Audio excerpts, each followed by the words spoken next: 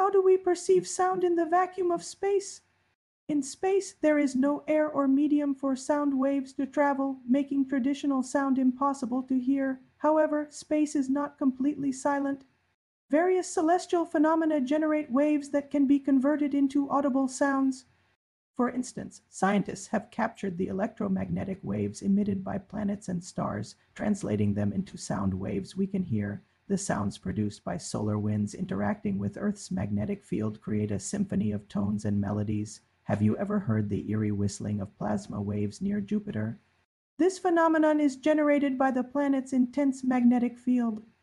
Surprisingly, NASA's Voyager spacecraft recorded distinct sounds from the interactions of particles in the atmosphere of Saturn. Scientists are also studying the sounds of distant pulsars, which pulse at regular intervals, almost like a cosmic heartbeat. By converting these waves into sound, we gain insight into the workings of the universe and the behavior of celestial bodies.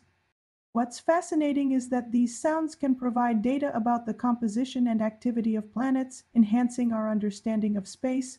Although we cannot hear space in the traditional sense, these translations allow us to experience the cosmos in a unique way. Ultimately, the sounds of space illustrate that while it may seem silent, the universe is alive with invisible vibrations waiting to be heard.